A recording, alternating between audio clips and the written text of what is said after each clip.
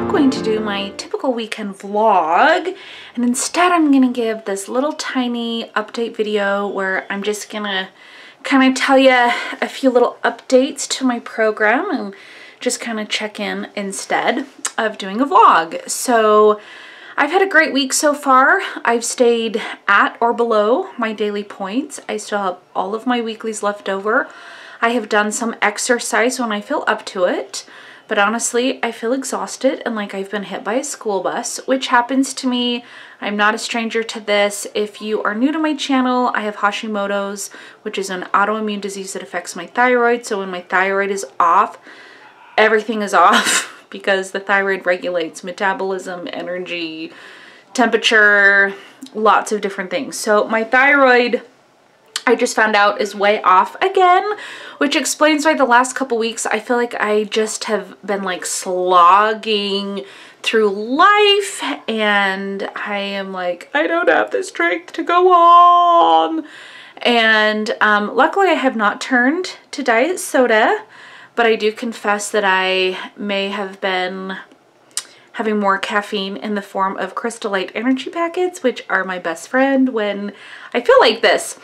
So food-wise, exercise-wise, things are good. The scale has not been awesome because I do weigh at home.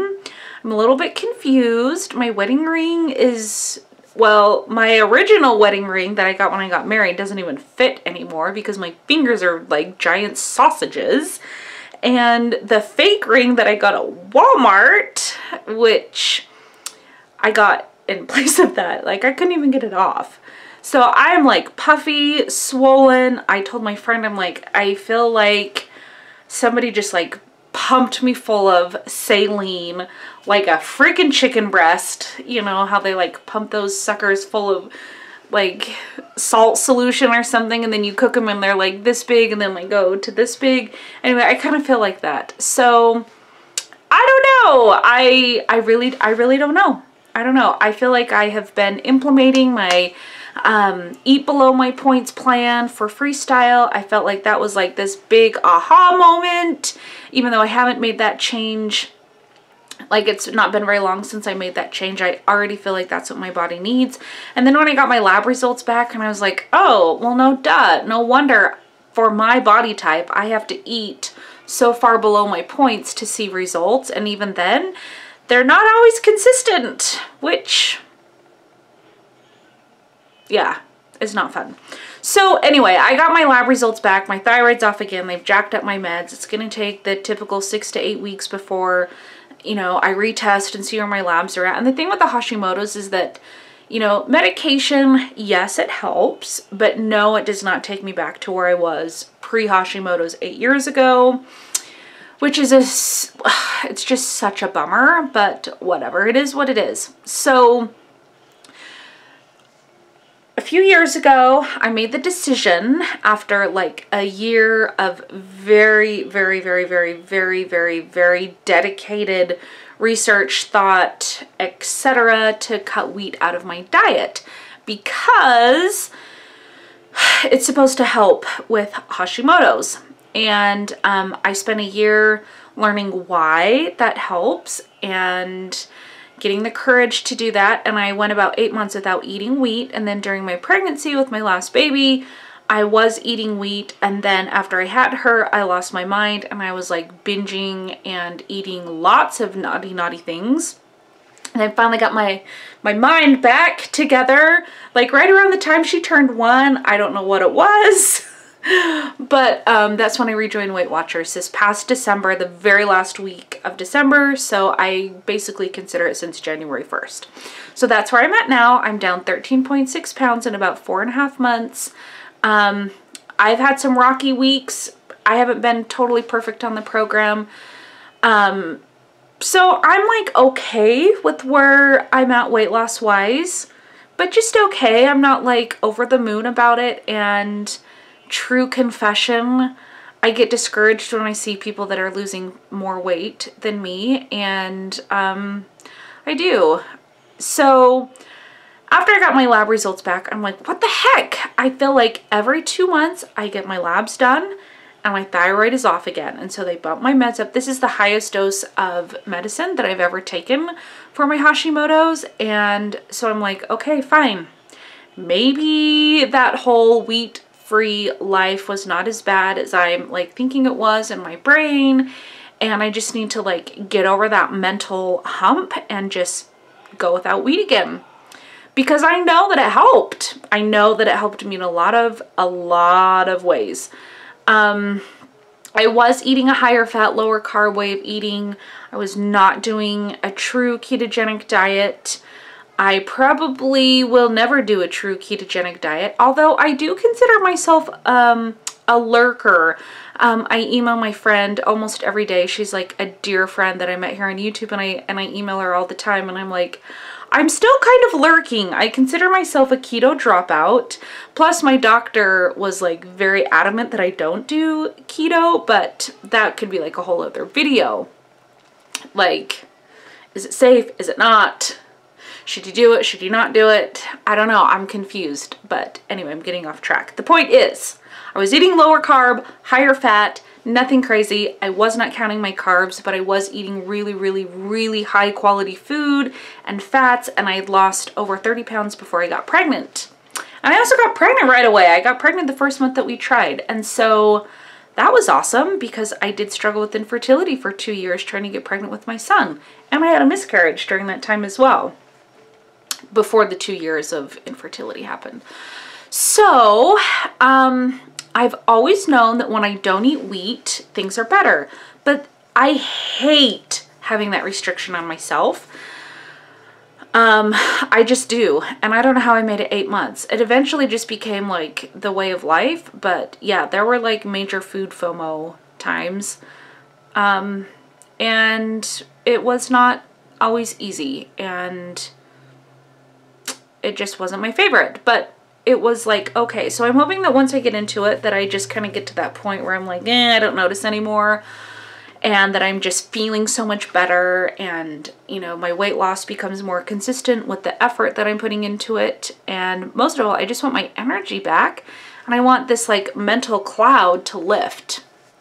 Because it kind of comes in like waves, like things will start to get better, my thyroid will regulate, and then I'll have like an autoimmune flare again, and then I'm like off in la la land, and I'm tired of it, and I'm tired. So what do? I'm gonna cut out wheat. I've already been wheat-free for 2 days, and no, I do not feel any different so far. I'm just being honest. I just feel so tired. I'm just having, I don't know if it's the particular time of the month. I don't know, because I'm still a little bit irregular after having a baby. I'm still nursing, so it's not like I'm like clockwork or anything. Things are still a little bit inconsistent, if you get my drift. TMI. But I don't know. I do typically have a week or two out of the month where I feel so tired. This is that week. Plus I know my thyroid's off. So I'm hoping that by cutting out the wheat, eating at or below my points, that will be like the ticket for me. I really enjoy eating like that higher fat, lower carb way of eating when I'm not eating wheat, but because I haven't really been focused on that, I don't really have like a plan of attack other than I'm going to stick to the Freestyle program, do it the way it's intended to be done with a more plant-based diet. That is what both doctors that I've seen recently have said. They've said that that is like the tried and true diet to help prevent diabetes, and I am like a target for diabetes. It's like I feel like I'm a ticking time bomb. I'm a diabetic ticking time bomb. All right, like sometimes I feel like after one meal I'm like, that's it, I have diabetes now. I just gave myself diabetes. Which I know it doesn't happen that way, but sometimes I feel like that. So anyway, they have encouraged me to not go too crazy with the low carb and to focus on a plant-based way of eating. What does that mean? I don't really know. Do I really eat that way? Probably not all the time. I'm just like mom in survival mode is how I feel most of the time. and I feel like a freaking bad A for sticking with Freestyle this long and like committing and getting my head back in the game. I've increased my activity. I'm in physical therapy still, which is because I still have like hip and pelvis separation problems from pregnancy. It's super fun. But yeah, so I'm feeling like I'm kind of getting a lot of things back to where I wanted them to be. And that's just where I'm at. Now I just want to feel better, and I want to continue losing weight. Like, I have so much weight to lose, but I know that I just have a few things that make it harder. And so I just have to be really kind to myself and really patient.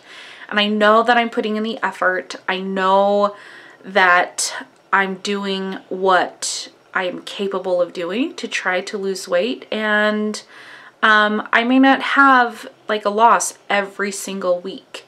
I thought it was really good that I set a goal in April to lose 6.2 pounds, even though I fell short of that. It was really good to have that goal, and it did help me push myself harder. And so for the month of May, my goal is to lose 5 pounds. I'm almost at 15 pounds. I'm at 13.6. And so I want to be at 18.6 pounds by my first weigh-in in June. So what am I going to have to do that? Well, we're already like a week into May, and the scale has been a little bit wonky at home. So I don't know. I'm hoping that I usually have like 2 really great losses in the month, and then either a gain or a maintain. That's how I've always been when I've done Weight Watchers. So I'm hoping to lose 5 pounds. I'm not going to put it quite at 6.2. I'm going to put it at 5 pounds. So that averages out to be 1.25 pounds in a week. And I think that that's doable. So this is getting long, and I fear that I have already rambled and will continue to ramble more. So I'm going to sign off and say thank you so much for watching. Please subscribe, and definitely let me know if you have a channel so that I can go and subscribe back to you. I love my Weight Watcher family and friends here. So let's be friends, and I will see you in my next video. Oh, P.S. I'm going to be gone on Tuesday, which is when I typically weigh in. So I'm going to see if I can hit another meeting. So I will not be posting a Tuesday weigh-in video that usually gets posted Wednesday or Thursday. It may just be an at-home weigh-in, but luckily I do track my weight at home as well. So I'll give you something. It may not be an official Weight Watchers weigh-in, but it'll be something. So keep watching for that. I am so brain fogged. I feel like I can't even speak. I'm like stuttering over my words. This is horrible. This is why I'm cutting out wheat, people. This is why I'm cutting out wheat. I'll keep you posted on that. Bye.